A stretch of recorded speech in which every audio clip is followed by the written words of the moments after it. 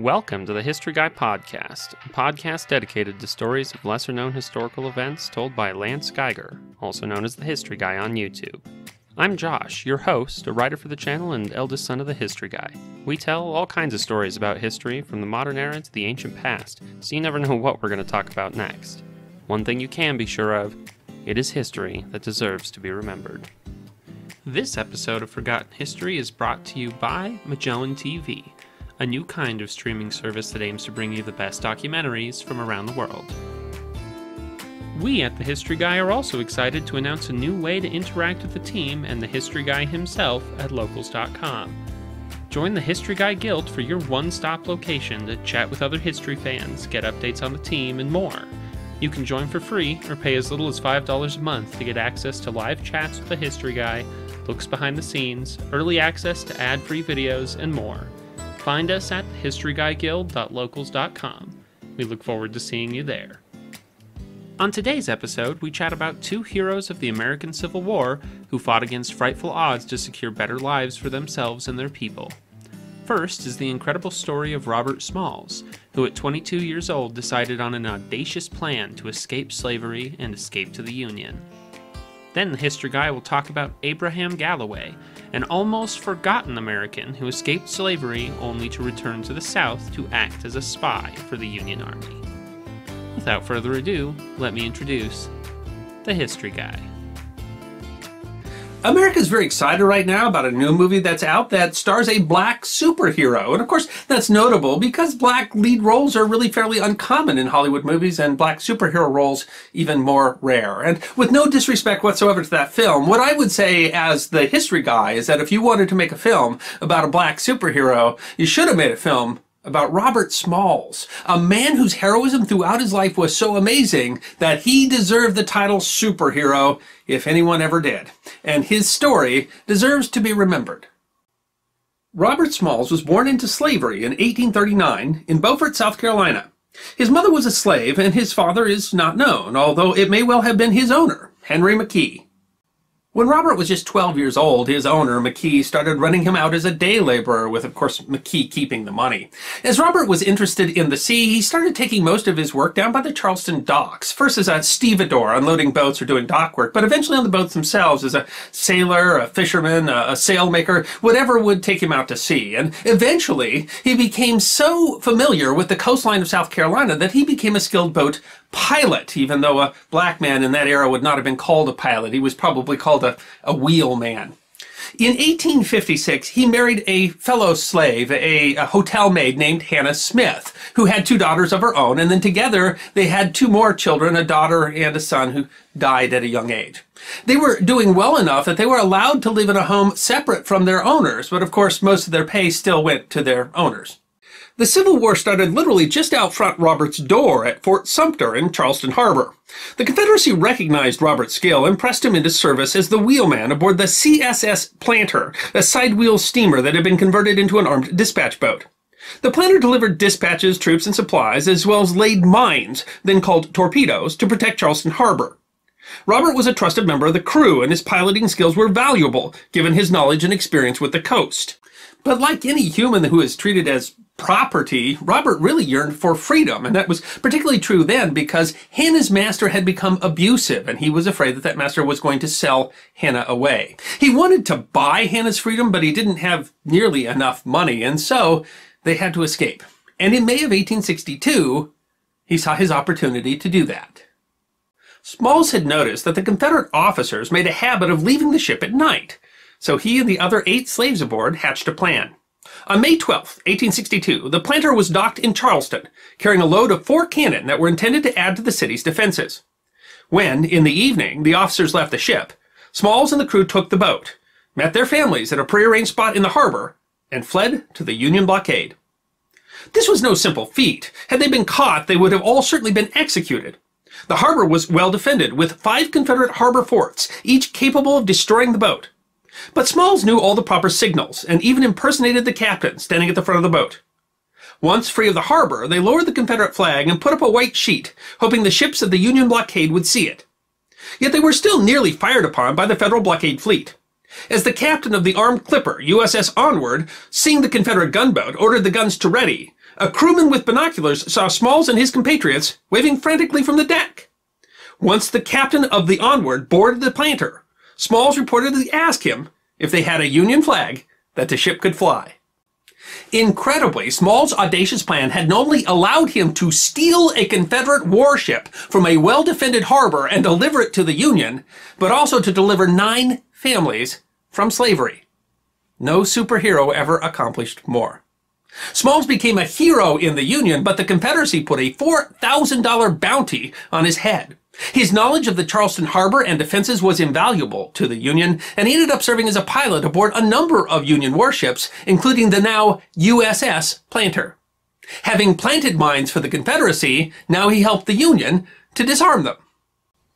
An 1883 naval report noted that he participated in 17 Civil War battles and engagements, including serving as a pilot aboard the ironclad USS Keokuk during the disastrous attack on Charleston, April 7th of 1863, where the ship was savaged by Fort Sumter's guns. The heavily damaged ship was able to withdraw under her own power, due in large part to Smalls' considerable piloting skills. In December of 1863, he was back aboard USS Planter when the steamer got caught in a crossfire between Union and Confederate troops near Folly Island.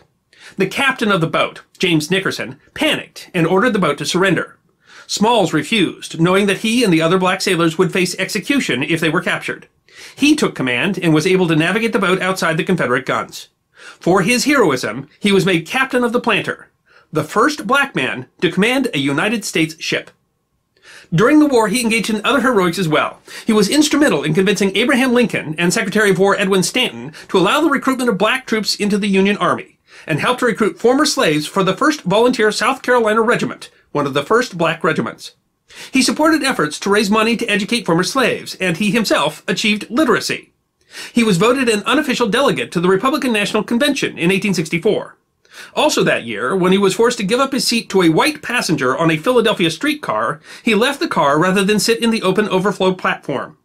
That small act of rebellion helped to motivate the state of Pennsylvania to integrate public transportation in 1867. In Robert Smalls, whose heroics to this point I think already qualify him for superhero status, did not end his heroics with the end of the war. Following the Civil War, the South went through a period that was called Radical Reconstruction. Spurred by the 14th and 15th Amendments, which guaranteed the right of black Americans to vote, black Americans were able to participate in the American political process for the first time. So-called Union Leagues were created, essentially as a branch of the Republican Party, and encouraged political activism on the part of black citizens. This facilitated a period of Republican domination of Southern politics. Robert Smalls was part of this. He was a delegate to the 1868 South Carolina Constitutional Convention. He was elected to the State House of Representatives and then to the State Senate, and in 1874 was elected to the United States House of Representatives. But this was a brutal era in U.S. politics, where anti-Reconstructionists frequently used violence and intimidation, often through shadow organizations of the Democrats, such as the Ku Klux Klan and the South Carolina Red Shirts. 35 African-American officials were murdered by such organizations during the period of Reconstruction. Smalls' life was threatened by a group of armed red shirts at a political rally in 1876. Over his long political career, he had to endure threats of violence, false and trumped-up charges, and open intimidation of voters. One contemporary observer noted in her diary, "Political times are simply frightful. Men are shot at, hounded down, trapped and held till certain meetings are over, and intimidated in every possible way." Eventually, Democrats won back the South and enacted numerous constitutional and legal changes designed to disenfranchise the black vote. Robert Smalls conducted his long political career during an era where serving meant risking his life, and the mere act of a black man voting was an act of heroism in the face of violence.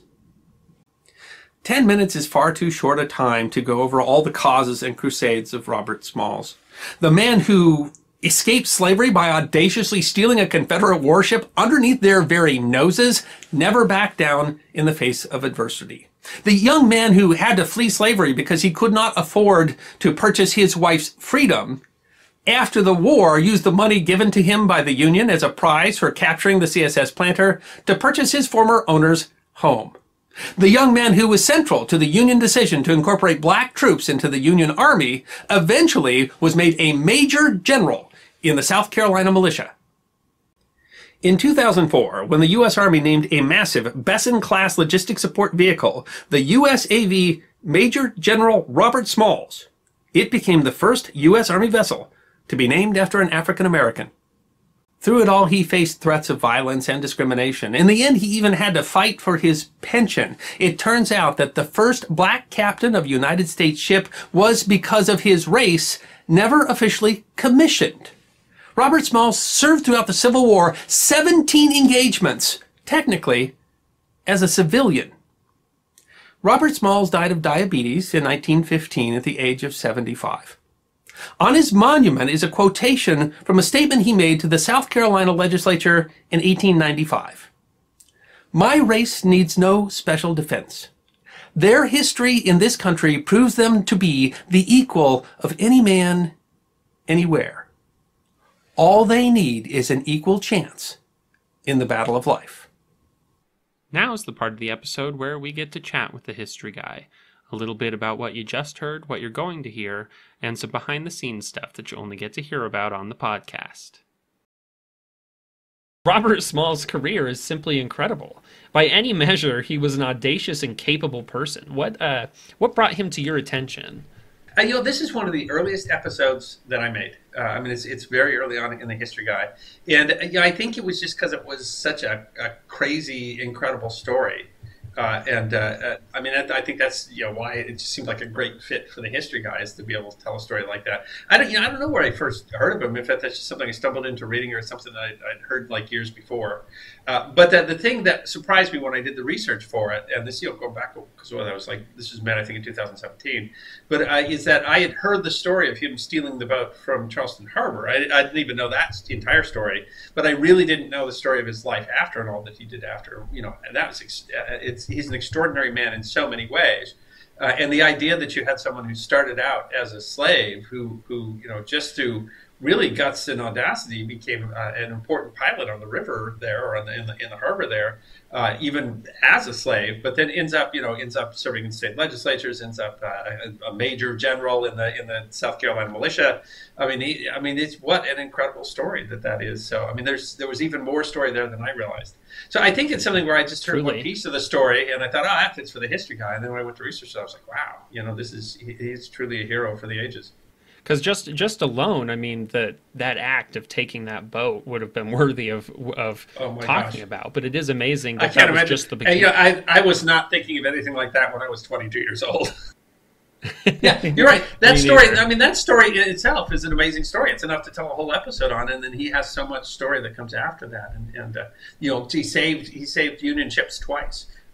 Just because he was very good at what he did, and actually ends up commanding a ship as a black man. And of course, the Navy, there was a lot more opportunity for black people in the Union Navy than there was on the ground forces. But he ends up being very important in recruiting the black troops too, and then getting the United States to accept taking in black troops. And one of his many different functions. And in many ways, it's the stuff after the Civil War. When your life is literally at risk, if you were a freedman in the South trying to advocate for more black voting and advocate for black rights and education and all the things they're advocating for. Every day when he got out, there was someone who wanted to shoot him to death, and that was maybe even more brave than facing fire during the war. And he never backed down ever, and amazing, absolutely amazing guy. And he was, because like you said, he was only 22 when he took that ship, and it's just an incredible. He knew how much danger he was in, but he knew what he could get if he was willing and brave enough to do it. And what the risk was if he didn't. He really was pushing. You can talk about him being brave there, but he was pushing to a corner. His family was going to be split up or potentially die if he didn't act. It was so carefully done, and he saved everybody's family. He knew which ones he could trust. He knew what he couldn't trust. He knew how to earn the officers' trust in the way that he needed to do it. He'd learned things that he needed to get without them knowing that he'd learned. And the thing they thought through that was interesting to me is that their biggest fear was then when we get to the Union blockade, how do we keep them from sinking us? Because that's what they're supposed to do, and that they had thought that through. And it was a very well planned escape. As audacious as it was. It's as audacious as any POW escape from the Second World War. That's an extraordinary story in itself. And you're right, a young man, he took control of that. And it's astounding to even think about how brave you'd have to be to stand on the front of that boat wearing the captain's hat, giving the signals, to leave the harbor, knowing that they would happily, without a second thought, they would murder you and your family if they knew what you were doing. I mean, for him to stand up there to do that. Absolutely, and he couldn't know that he was going to find sure safety. He was concerned, and reasonably concerned, that the Union would be like, this is a boat trying to get out, or see it as some kind of threat or a trick or whatever. And later he gets paid for the boat. I mean, that's awesome. That's like the Union actually reimbursed him for capturing the boat. It's a great story. But I mean, and it could have gone. And I don't know. Would we remember his name if it went differently? Would we remember his name if they were caught or if the plan had fallen through? We wouldn't. And so, I mean, he's. It could have gone wrong in any number of ways. Yeah, and we might not know. I'm sure that there are many more people trying to escape slavery who took great risks, and we never learned it either because they made it along the railway and they never told their stories, or they didn't make it, and so their story was never told. It's just extraordinary also that we got to know this story because there's probably many more stories like this that we never got. Well, maybe not quite like stealing a Confederate warship, but I mean many more stories that were as brave as this one because you were risking your family every time if you tried to leave. Up until the Civil War, everywhere in the nation, they would still hunt you down. I mean, you had to make a problem. So I live in southern Illinois, and there's a lot of stuff here that's along the Underground Railway. Even though Illinois was a free state, the Fugitive Slave Act is still pursued here. So if you made it here to where I am in southern Illinois, you still had to make it about 100 miles north of here before you were generally pretty safe.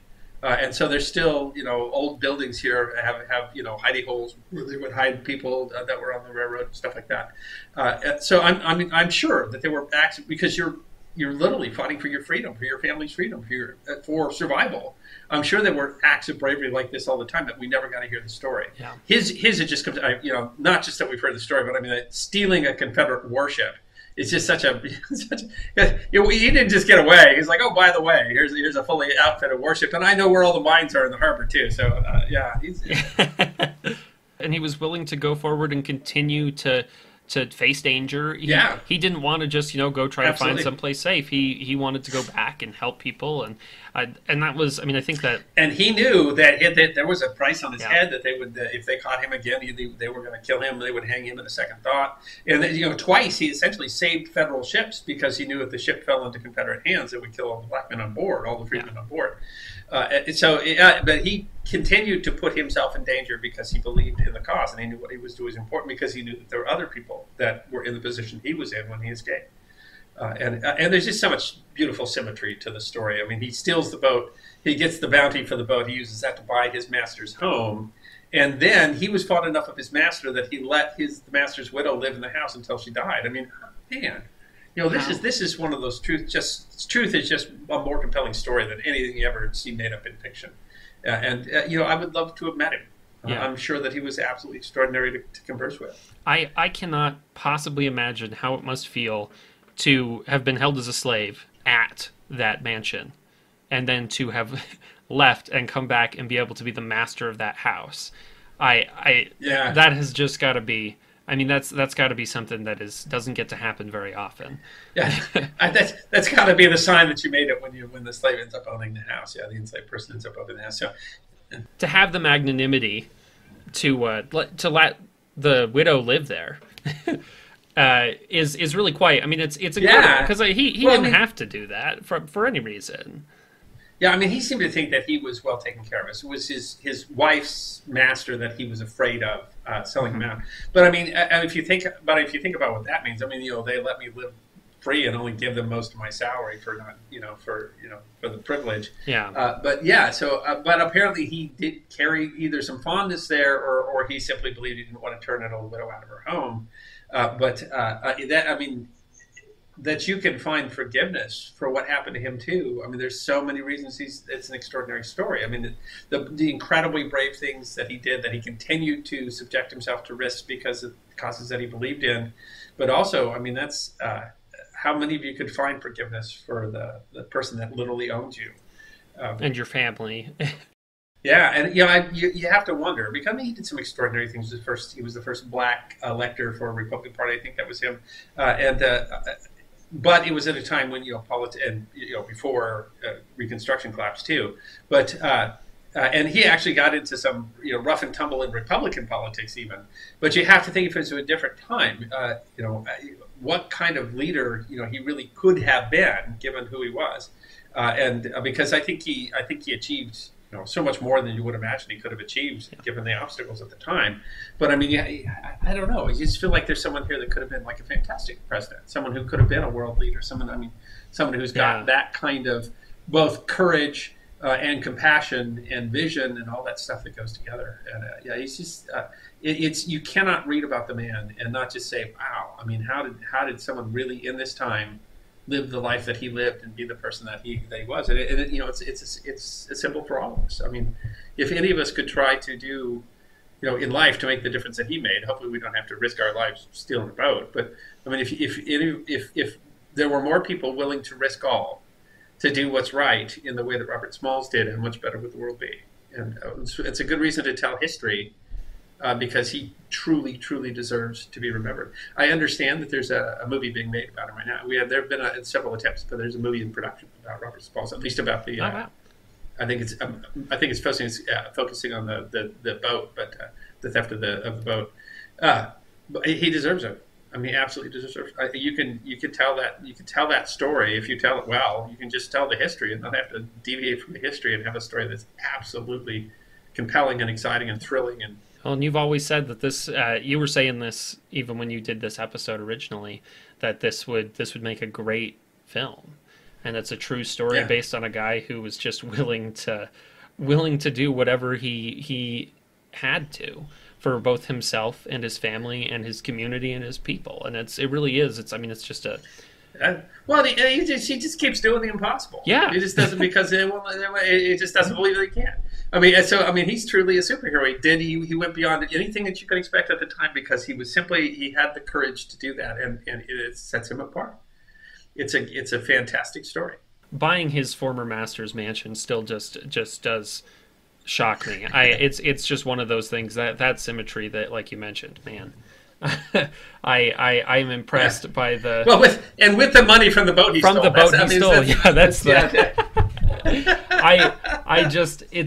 It's an incredible story, and I really do hope we get to see that in film one day. I think that one of the the one that's being worked on right now, they describe it as Glory meets Ocean's 11, which I think is an interesting way to put it. It sounds like an apt description. Quite a caper to steal that boat and to have everything prepared so that he could do it.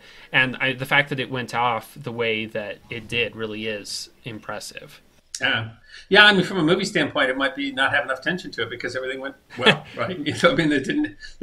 But so we'll have to see it. We'll have to see if they have to embellish that a little bit because he planned it so well and everything went well. But up until the end when they were going to fire on him and they made an American flag. And the first thing he asked when he gets there says, "Do you have an American flag I can fly so that no one in the blockade shoots at us?" I look forward to that. I mean, it was a pleasure to make that episode. It was one of my earliest episodes. It's one of the things that established the channel. And it is someone who absolutely meets that basic standard. History deserves to be remembered. I mean, he's the model, the very model of that. And honestly, he stole a boat on the high seas. So, among other things, he was a pirate. That's right. Yeah? And because all good stories involve pirates. Exactly. Magellan TV is sponsoring this episode, and they sponsor all of our podcasts. And if you've listened to the podcast, you know that what we like to do is talk about what we've been watching on Magellan TV lately. And so what have you been watching on Magellan TV? I watch a lot on Magellan. I want to say, by the way, I want to mention, because I saw in the new airs that they have a documentary on Bessie Coleman. I haven't watched that one yet, but we did an episode on Bessie Coleman, and she is like Robert Smalls. She's this person that just never let obstacles get in her way. And I would recommend, if you don't know who Bessie Coleman is, then Magellan's got a video on her. I haven't gotten to watch it yet, but I will. But I mean, she's someone that absolutely deserves to be remembered. I actually was watching nature documentary stuff. I mean, there's so much to see on there, but sometimes, I want something, it's kind of funny on a documentary channel, but I want something kind of light. So I was watching part of the series, which is called Fish Life. Fantastic, absolutely stunning, high-definition footage underwater. I grew up in South Dakota, and there's no way you're ever getting me under the ocean. That's, as far as I'm concerned, And that's where that stuff lives, and I don't. I really enjoy the footage because I'm never going to go dive down there. And honestly, I think it's maybe aimed at a little bit of kids. But one of the things that's interesting is that some of our viewers know I have a 15-year-old here in the house. She very rarely watches documentaries, and she's not a big fan of the History Guy, to be honest. History's not necessarily her thing, but she has to. She's a great artist, and some of her art has been in some of the History Guy videos if you look carefully. But she actually came over and wandered and was watching it with me, which I thought was really cool. So Fish Life is a series that's just talking about how fish live under the ocean. The one that I was watching was talking about how they do locomotion under the ocean. Fascinating to watch. The high definition, up close footage of these very extraordinary creatures and all the different ways that they ambulate under the water. What Willow, my daughter, was saying, what if people could do that? What if we could just fly around?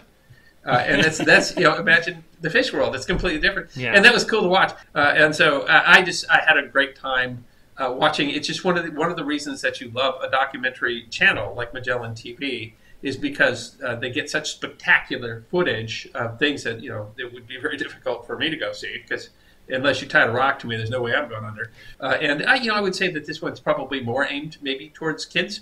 It's as a documentary, but I really it was a great way to pass time. I was just looking around the other day trying to choose something, and I ended up finding this one called Tumai, the oldest living ancestor. And so it's anthropology. I've always been interested in anthropology. I've got a minor in history in my degree, but I had considered doing an anthropology minor as well, just because I find it so interesting. So what this was about is a specific skull that they found in Chad. And they had found this one skull. It was kind of crushed when they found it, but so this talked about how after they found it, they tried to digitally figure out what its shape would have been before it got crushed and stuff like that. And it's amazing because this skull that they found is still what possibly considered to be one of the earliest ancestors of humans. And so this one is called Sahelanthropus chadensis, and then also how they figure out how it might have walked. And apparently there's some stuff we've learned about since this came out that's kind of argued about whether or not it was bipedal. That they have this narrator who's narrating like as the skull or as the soul of this animal that was in there. So it's kind of it's funny every once in a while. It's that he'll say something and you're like ah ha ha ha ha. But it was really quite interesting, and for anyone who's interested in kind of that stuff about anthropology and how humans might have evolved, it's really interesting to see. We know so little about it still. So I really enjoyed that. Again, it's called Tumai, the oldest living ancestor. And of course, if you are a listener or watcher of The History Guy, you can always go to try.magellantv.com/historyguy, where we will always have a deal for you. Sometimes a free month, or a deal on an annual membership, or even a documentary that you can watch for free. Again, that's try.magellantv.com/historyguy. Next up, The History Guy tells the story of Abraham Galloway, an escaped slave who became an effective spy for the Union during the Civil War.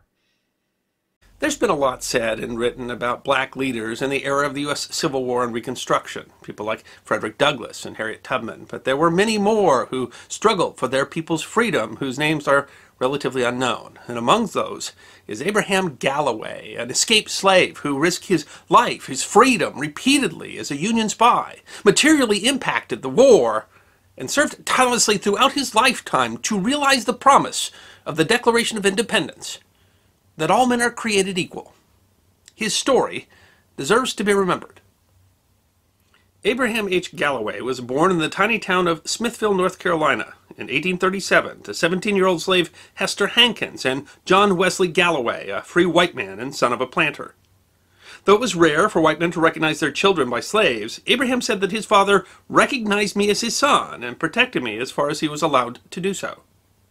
Abraham was owned by Marsden Hankins, who was only 7 years his senior. He was trained as a brick mason from the age of 10. Nearby Wilmington was one of the busiest ports in the South during the cotton boom in the first half of the 19th century. The boom gave Abraham plenty of work, which he was free to seek on his own while Marsden worked his own trade. Galloway was expected to contribute $180 to the household annually, but otherwise enjoyed a fair amount of freedom of his time. He spoke with other blacks and was able to stay appraised of national news. As Galloway would later put it, in 1857 he and a friend decided that liberty was worth dying for, and and it was their duty to strike for freedom, even if it should cost them their lives. At the same time, immigrants also threatened Galloway's ability to make the $180 his master expected, and Galloway may have feared that he would be sold. Galloway and his friend risked much to find a captain who would hide them among his cargo, and neither spoke much about who they found or how they got aboard his boat in secret. They hid among naval stores, barrels of tar, rosin, and turpentine, but danger remained. Authorities would fumigate ship holds with burning turpentine dross to flush out hiding slaves. The fumes had an effect like tear gas and could even be lethal.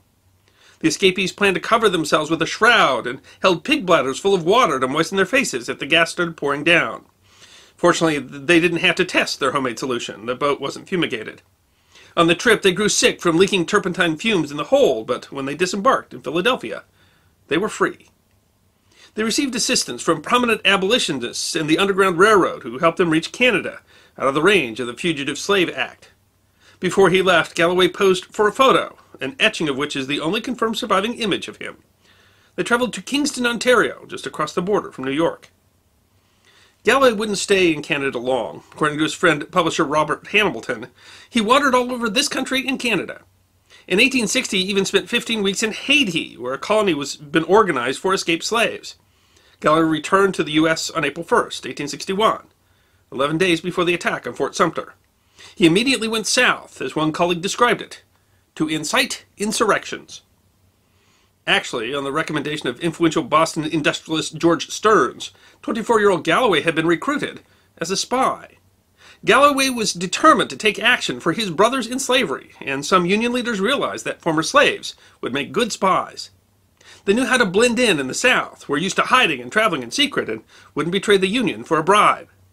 As a Union colonel later said, they had been spies all their lives. Galloway joined General Benjamin Butler, who had been put in charge of Fortress Monroe in Hampton, Virginia, one of the few remaining Union strongholds in Confederate territory.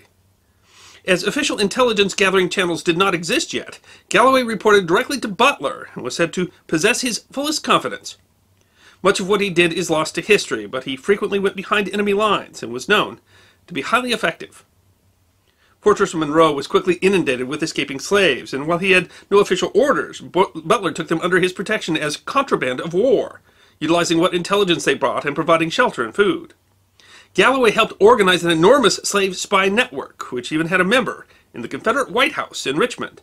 Among the many intelligence missions Galloway participated in was to scout for landings for an invasion of North Carolina, accomplished by Ambrose Burnside in the winter of 1861, which secured much of the coastline for the duration of the war. This was the land where Galloway had been born and lived most of his life, and he and other slaves who acted as pilots to assist Union forces to navigate the waterways were integral in its capture. Galloway next joined Butler when he was tasked with taking New Orleans, which they did in short order. Galloway did scouting work and determined that Vicksburg was too heavily defended for Butler to take. They tried to bypass Vicksburg by digging a canal, and Brigadier General Thomas Williams confiscated more than 1,000 slaves to do the work. Those slaves, and apparently a captured Galloway, were abandoned when the Union gave up on the plan. How Galloway was captured or what happened next isn't clear. He never told anyone the full story or how he escaped and reappeared on the North Carolina coast, a journey of nearly 1,000 miles. Galloway lost some faith in the Union from this episode, and once in North Carolina turned his attention to helping the escaped slaves who had clustered on the coast. The former slaves played pivotal military roles in the theater. One colonel said, "In all our expeditions we have depended upon Negroes for our gods, for without them we could not have moved with any safety." Galloway seemed, maybe unofficially, to be in charge of these men. His work in the contraband communities also gave birth to a new side of himself, the political organizer. He gained a reputation for a wry sense of humor, was said to laugh well and often. Northern journalists described him as fearless and audacious. He was also instrumental in getting former slaves to enlist with the Union Army. In May of 1863, Edward Kinsley, an abolitionist and wool merchant, arrived with a mission given by Lincoln to assess the possibility of recruiting former slaves. But to his surprise, he found no one that was interested. When asked why, they directed him to Galloway. By befriending Mary Ann Starkey, who ran a boarding house that was a primary contact between black leaders and Union command, he was eventually introduced to Galloway and other black leaders in the dead of night in Starkey's attic. Galloway said he didn't trust the Union, disliked the cavalier way that Union leaders enlisted blacks for labor, among other mistreatment. He had 3 demands: that black soldiers be paid as much as white ones, that the soldiers' families would be cared for, and most importantly, that the Union Army compelled the Confederacy to treat black soldiers as prisoners of war and not escaped slaves or traitors. The last demand was the hardest, because Kinsley knew he could not keep that promise. Still, eventually he agreed to it, and the black leaders had Kinsley swear an oath to it while holding revolvers against his head. A few days later, Kinsley had his recruits, hundreds of former slaves of Herculean proportion. More than 5,000 would eventually enlist from around New Bern, and 186,000 blacks would eventually serve, around half of them former slaves. Galloway spent the summer of 1863 as a recruiting emissary for the cause, reaching out to his many contacts in freedmen camps inside rebel territory. Galloway did one more mission as a Union spy for his old friend, General Butler. Butler had heard rumors that the POW camp at Point Lookout, Maryland, held many Confederates with Union sympathies, who could be convinced to enlist in exchange for their release. The camp was a miserable place, overcrowded and filled with desperate men fighting over meager supplies. Certainly most of the prisoners would be unhappy to find a black man in their midst. Though we don't know the content of Galloway's reports, by March of 1864, the first regiment of galvanized Yankees was sent to the Dakota frontier. Even as the war entered a bloody stalemate, Galloway was confident that the South would lose and that he needed to start looking towards the future. In 1864, he decided to move his efforts from the cartridge box to the ballot box. To that end, on April 29, 1864, Abraham Galloway and 5 others formed the first delegation of Southern black leaders to meet the President of the United States. From the start, the delegation was shocked at their good treatment. They were allowed in the front door, something unheard of in the South, where blacks were expected to come around the back. Lincoln was said to have treated the delegation with respect and dignity. As Frederick Douglass had said, Lincoln was the first great man I talked with in the United States freely, who in no single instance reminded me of the difference of color. The petitioners sought a promise that Lincoln would finish the noble work you have begun, and grant unto your petitioners the greatest of privileges, to exercise the right of suffrage. Galloway knew that blacks, especially in the South, would struggle after the war, and that voting rights were one of the few ways that he would be able to fight back. Lincoln expressed his support, but did not promise the petitioners anything. Galloway's speeches across the North that year were hopeful, and he was said to make those laugh who had never laughed before. Still, Galloway was reminded of the lesser place blacks still held. Repeated massacres of black troops at Fort Pillow, Fort Wagner, Milliken's Bend, and Suffolk, Virginia, and the reticence of Northern leaders to discourage them reminded him that even then the North saw black soldiers as less valuable than white ones. When Lincoln was killed, he joined the board for the National Lincoln Monument. Galloway was selected as one of a handful of Southern delegates who attended the National Convention of Colored Men in October 1864. It was the first national meeting of black leaders, and it created the first national civil rights group, the National Equal Rights League. Galloway was named one of the 16 vice presidents of the League. His speaking tour afterwards can be characterized by a single line: "I am God's free man, and I feel I am ready to do all I can to lift up my own oppressed brethren." He helped to found the first state chapter of the National Equal Rights League in North Carolina. Auxiliary chapters were founded all over the coast. He was elected president of the league in New Bern, where Morehead City dubbed itself the Abraham H. Galloway Equal Rights League. Galloway demanded public schooling for black children, in addition to voting rights, so as to be an educated people and an intelligent people. If the Negro knows how to use the cartridge box, he said, he knows how to use the ballot box. He even said he was willing to agree to literacy tests for voting if they were applied equally to blacks and whites. "And I tell you that if this is done, 1/2 the white people of North Carolina will be debarred from voting." Violence was endemic between blacks and whites in the first days after the Confederacy collapsed. North Carolina held a constitutional convention without inviting any blacks to reinstate the antebellum order, while at the same time a Freed People's Convention was held across town, where Galloway and others asked for citizenship, public schooling, and equal treatment under the law. Galloway was called perhaps the most remarkable person among the delegates. At home, Galloway faced the threat of regulators, white militias, and soon the Ku Klux Klan. At least once, Galloway was forced to flee for his life. "There is no protection for the colored people," he said. "Our lives are always in danger." In 1867, the Republican Congress passed the Reconstruction Acts, which forced Southern states to pass constitutions that guaranteed universal male suffrage. Galloway seized this opportunity and supported the Republican cause wholeheartedly. "I stand here as a representative of the Republican Party, neither Republican black man or Republican white man, but the Republican Party." Galloway served as a delegate to the 1868 North Carolina Constitutional Convention, even though the press derided it as a kangaroo convention that would write a guerrilla constitution. Afterwards, he was put up for the state senate in the first race where blacks were allowed to hold statewide office.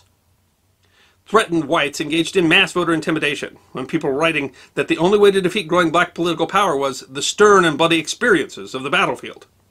For fear of his safety, Galloway constantly carried a revolver. While giving a speech, he was attacked by a man with a Bowie knife, and he barely escaped a lynch mob. He was also chosen as the first black presidential elector in North Carolina history. In the Senate, he constantly challenged white politicians, refusing to obey traditional rules of deference. One paper called him the pugilistic Indian senator, in reference to his mixed blood, while another called him the colored Napoleon. He was always ready for a fight, and even threatened duels with senators who could not give him respect. If white people don't like their legislation, he said, they can leave. He faced constant racism, both in his personal life and in legislation, which declared that blacks were naturally inferior to whites. When a bill raising train ticket taxes was announced, he accused it of trying to price out black citizens, and Riley added, pass this bill, and you encourage horse stealing. When a colleague said the KKK was necessary to assure order and curb black criminality, Galloway shouted the man down. How could he justify the deeds and outrages of this miserable and contemptible organization? He was a major political supporter of labor and women's rights during his tenure. He twice proposed bills to amend the state constitution to extend suffrage to women. Tragically, at the height of his political career, shortly after having been re-elected to the North Carolina State Senate, Abraham Galloway died suddenly on September 1st, 1870, of a fever and jaundice. Some 6,000 people attended his funeral. One newspaper said that it was possibly the largest funeral in the state's history. He had survived so many attempts on his life, only to die of natural causes at just the age of 33. Shortly after his death, conservative Southerners resurged in what was called the Redemption to overthrow the Reconstruction era. In his time, Abraham Galloway was one of the most dynamic and popular of the Southern black leaders. He believed he had a cause that was larger than his own life, but he never learned to read and write, and so left behind very little to describe his own thoughts. And black codes and Jim Crow laws conspired to bury his memory. He was really only rediscovered in 2012 when a biography about him was written and a marker was erected near his hometown of Wilmington. The year before his death, he gave a speech that perhaps best described his life work. He said, I care not about the living present, but there must be a deep foundation laid for the coming generation. Although he is very little remembered, Galloway cuts quite a figure.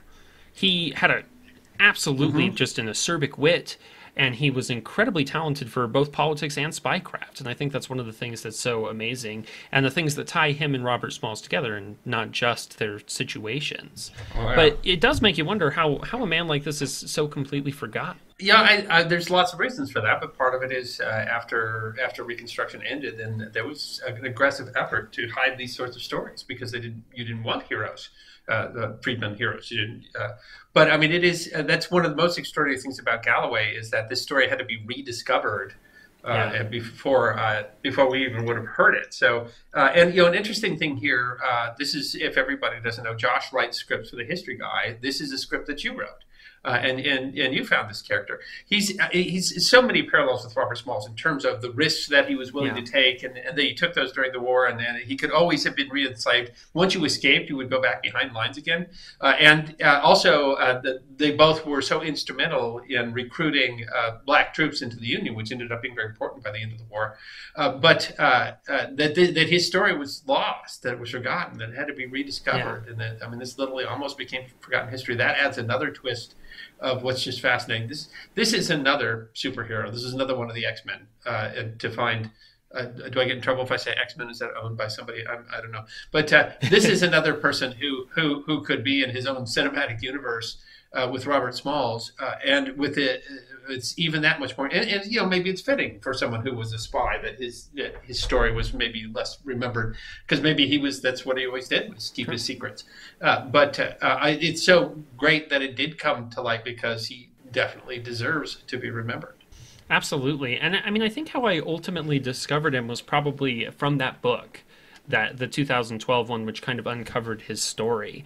And we were able to get some information about him, even some firsthand accounts and stuff that would have been difficult to find otherwise. And so I remember I read the book. I think I had learned about him a little bit beforehand, probably reading about the book. But it was so cool to be able to see that he had we had all of what we do have about him, because he, unlike Robert Smalls, he did not become literate. He never learned to read or write, and he was busy doing his other stuff. But Smalls did eventually teach himself how to read and write.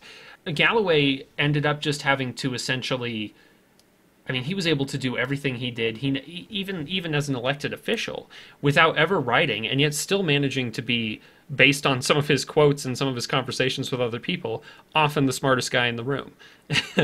So I think it's really an interesting story, and I love being able to uncover some of this stuff, especially stuff that, just literally was lost for all these various reasons, partially because he never did write his own story. And if he'd been able to write something down himself, then it would be something that maybe could have been more easily rediscovered. But having to piece it together from all the various records that you can find is a much more difficult task, and it's hard to. It is. We find other historical figures that are in that same position. Yeah. They didn't record their own story, and so you always have to wonder what story's been recorded. Because was it a friend or a foe that was telling the story? By the way, that book is "The Fire of Freedom: Abraham Galloway and the Slaves' Civil Wars" by David Soselsky. And David, if I mispronounce your name, I'm sorry. We do. I mean, it's a good point to talk about. We do research a number of different ways in the History Guide. We don't usually create bibliographies, and we don't just because we use so many references and sources. And we're not purporting to be a book, is what we're doing. I mean, so it would just be too much to add for a like a video sort of thing. But that doesn't mean that we want to ignore the sources that we've used and acknowledge the work that they did. And this one, it's really worth mentioning that particular book. I didn't read the book, but apparently, but I mean, it's certainly. I mean, he's an extraordinary story, and we highly recommend that book. And and we want to make sure and give credit to him. The Fire of Freedom: Abraham Galloway and the Slaves' Civil War.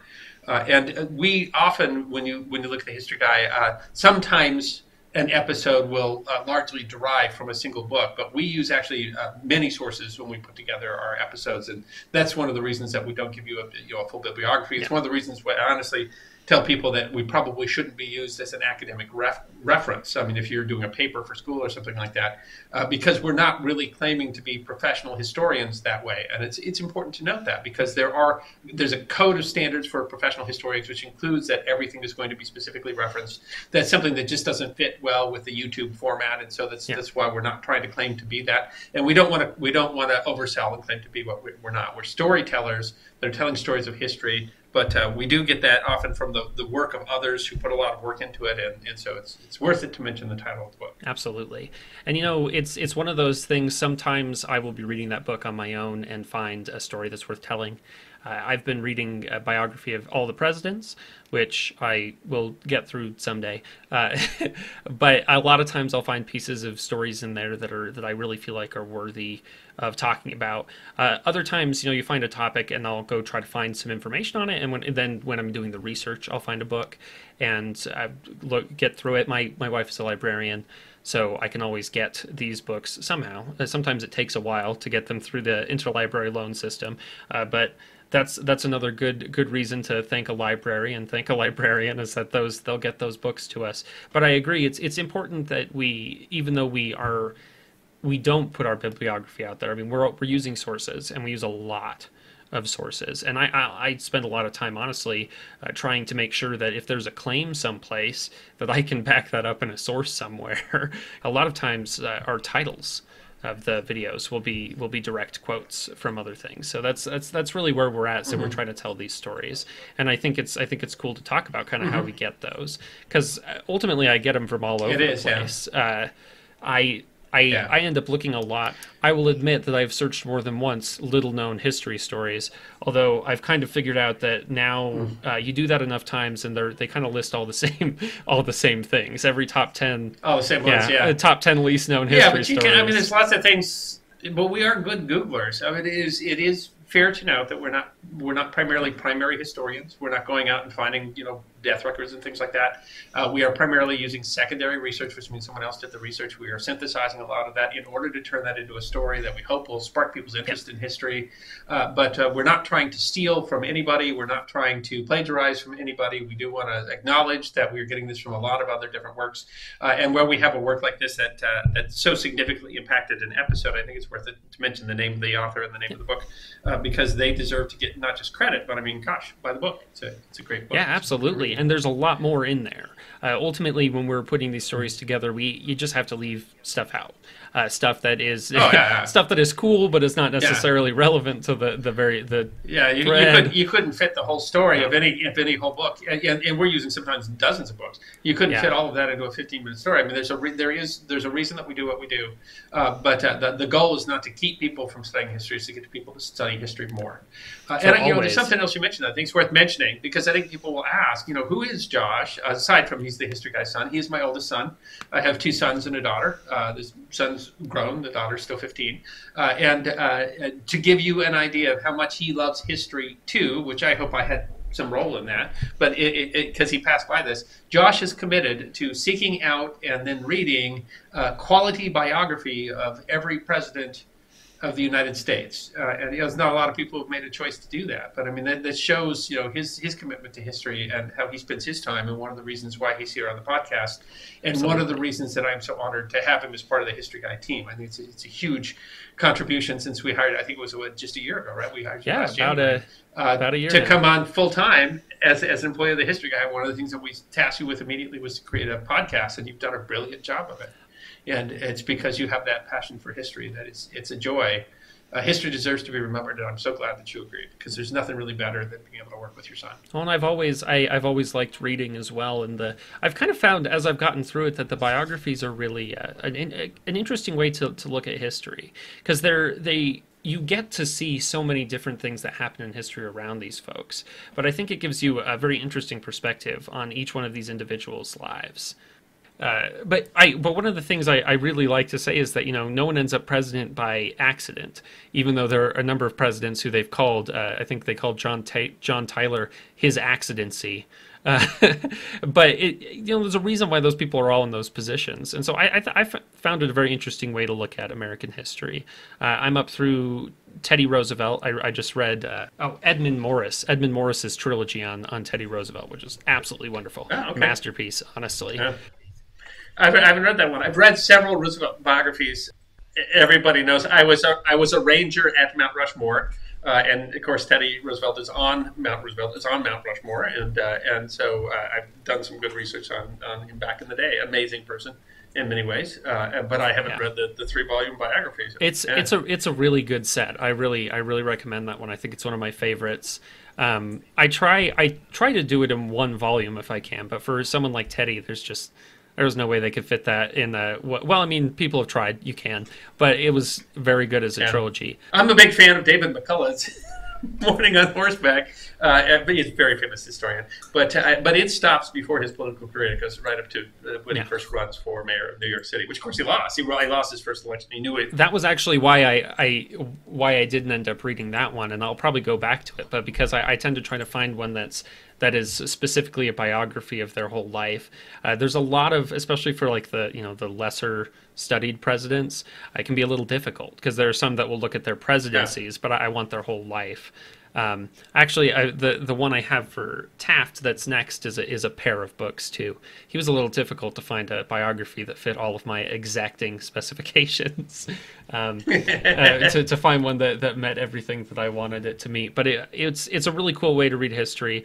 I recommend it if you're interested in doing it. I've been reading them in order, but you don't have to. There's some places to try to figure out which ones are the best biographies, it's something of a trick. I would say there's a lot of different biographies that are very good. I think we'll find a place either on the webpage, historyguy.com, or on the locals page, historyguideguild.locals.com, and have you post the bibliography. Have you post the list of books that you chose to read? And, absolutely. That would be.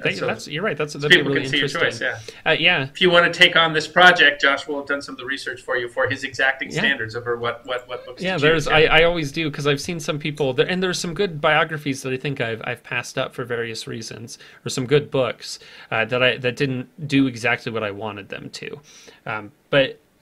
Getting back to what we were talking about for the episode, this was we're talking about Galloway. It really is interesting to me. One of the things is that he was a supporter of women's rights, and I think that's an interesting combination. Which it makes sense to me. They're both minorities, but he was supporting the women's right to vote decades before that would happen. And there were movements in the 19th century, but nothing that was really approaching success, until after the 20th.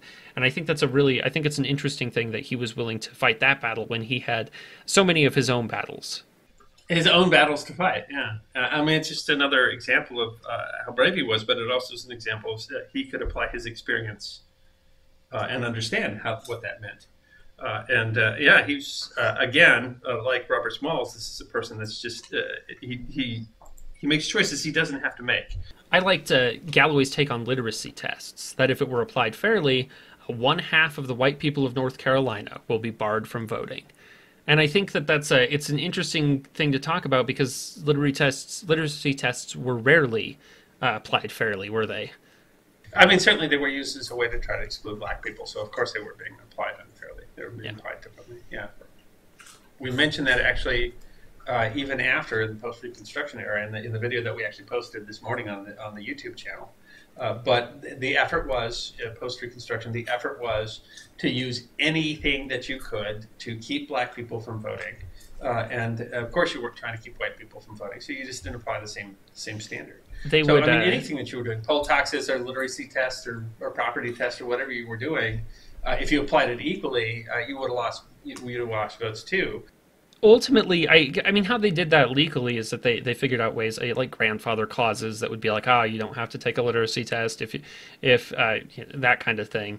But honestly, they probably sometimes didn't put the literacy test to white people who may not have been able to pass it. And you just let that slide. Yeah. And there were times there. You probably. Yeah. You got the people that were running the show. They were doing this for a reason, and they knew who to let in and who not to let in. And partially, that's what makes Smalls and Galloway stand out so much, is because they knew that, and they were fighting, especially after the war when they were fighting for political representation. They knew that fight was on them, and that they couldn't necessarily rely on the people who had freed them from slavery, or the war that had freed them from slavery. They knew that ultimately it was going to be on them, and so they had to push for that. And like you said with Robert Smalls, they faced a lot of danger after the war. Just for trying. Yeah, absolutely. I think at one point someone tried to stab him, and I think they both ended up being armed because they're at risk. But I mean, the thing is, so much of it was done by intimidation. So much of it was playing on naivete. And these are two men that wasn't going to work on. Yeah. These are two men who had faced greater danger than a red shirt. I mean, they call them red shirts, right? They had faced greater danger than those guys, and they, they were willing to stand up to him, and that's so there. That heroism was required after the war. It's tragic to say that you even had to, but I mean, it was what they learned in the war that made a difference, later on in their ability to continue to fight for a cause. Yeah. And it ends up being, I mean, it's incredibly tragic that Galloway was only 33 when he died, and I don't want to say ironic exactly, but there is something incredible about the fact that even though so many people tried to kill him so many different times, and he did so many different dangerous things, he died of natural causes. And he's died of a fever. And so life was rough. This right? is before we identified viruses. There was a lot of things that we were missing. So I mean, that shows you it's another thing about the era too. I mean, you can still just die today, right? Oh yeah, you die of COVID, but this. We don't always appreciate all that we have today. One of the things is it's a lot harder to just drop dead of a fever today. That was actually fairly easy to do in the 19th century. We didn't have any real treatment for fever. And so it just tells you all the other things that they face, that you can face guns and knives and sneaking behind enemy lines and being around people who would kill you if they knew who you were. And you could still just be laid low by a regular run-of-the-mill infection because we had no way to reduce infection.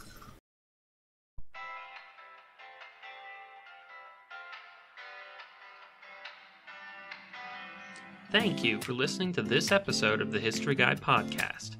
We hope you enjoyed this episode of Forgotten History, and if you did, you can find more on our website, thehistoryguy.com. We release podcasts every 2 weeks, so stick around if you want to hear more podcasts of Forgotten History. You can also find us on Facebook, YouTube, Instagram, Twitter, and Patreon. You can even get a personalized message from the History Guy himself on Cameo.